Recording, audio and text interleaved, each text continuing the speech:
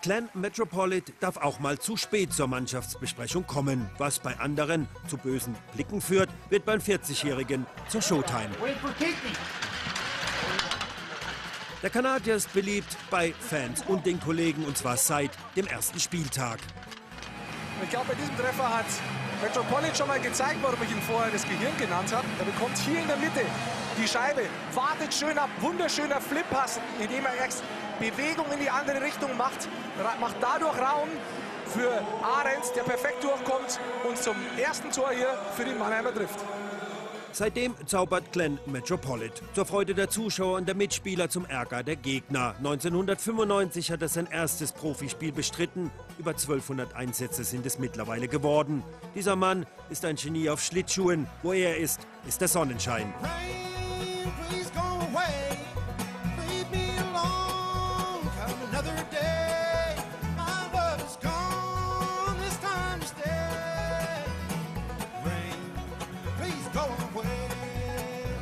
Being an older guy now, I realize where I am in my career. I know I'm close to the end, so I just want to really enjoy every day and enjoy having fun at the rink. And you know, that's the game of hockey. You know, having fun, winning, and being a part of the team.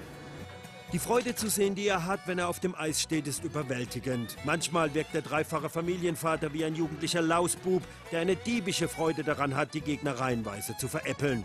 Auch wenn die Ruhepausen mittlerweile länger werden. Im Kopf ist er jung, der Körper hat aber eben 40 Jahre auf dem Buckel.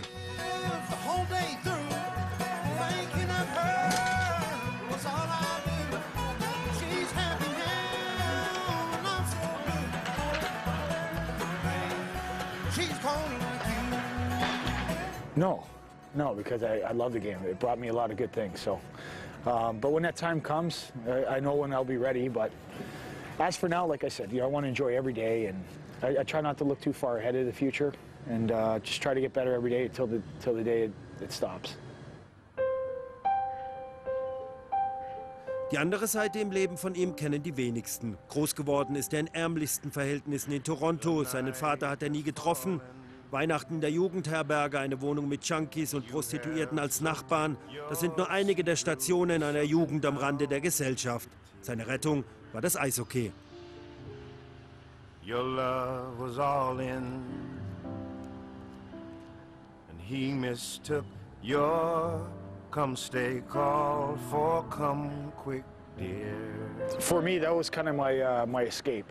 You know, I was brought up in a rough area. You see drugs, you see a lot of bad things, but hockey brought me happiness. And I think from a young age, you know, you got the Toronto Maple Leafs. I had a bunch of friends that loved to play hockey, and you know, that was my escape from the bad stuff that was going around me, you know. Have you ever been in touch with like criminal people when you were young? Oh yeah. I mean, yeah, lots of them, but they've all kind of disappeared out of my life. You know, as you get older, you realize who's important in your life, and some of them have passed away. Some have made bad choices, and unfortunately, you know, that's how it goes, you know. After I have saved you. Glen wurde Eishockey-Profi, sein Bruder Ray ein Krimineller, der jahrelang wegen Diebstahl, Entführung und Mord im Gefängnis gesessen hat. That's when it starts. You were quoted in an article saying your mom, even though life was tough, was the best mom you can think of. Why? Because you can't put a price on what she did for us. She didn't have much money. She was a single mom, raising 3 kids. You know, getting help from the government, and she'd give you know, her last quarter to get on the TTC or transit to get to a game, and she did whatever she could for us, and you know, that's where I got my strength from. As long as I had my mom with me, that was great. But there was times where they were tougher than others, you know, but it didn't matter, you know, as long as you got your family with you, that brings you happiness. So at that time, it was what it was. You know, you're a young kid, you're just having fun. You know, you're running the streets, you're having a good time. So. But it was tough for my mom. I saw her kind of breaking down quite a bit, but life goes on, right? You know, but right. She battled through it, and she made us who we are. Then you gain your confidence and leave your innocence and vulnerability with me. had a group of buddies that all we did was play hockey, and then my brother chose the other route where he kind of hang around the bad kids, where, you know, it started from little stuff, you know, stealing or whatever, and then it escalated to, unfortunately, a couple of choices that he made later on in life that hurt him. So. Yeah. But you always kept in touch with him, no matter where you were.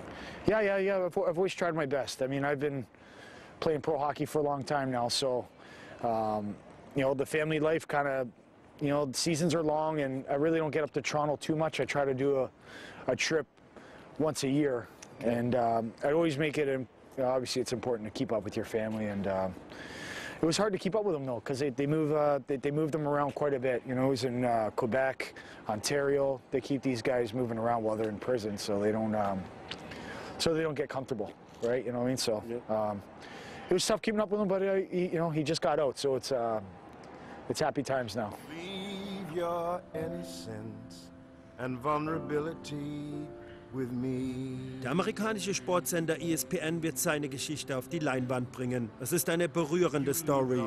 Eine mit Tränen, aber auch vielen strahlenden Momenten.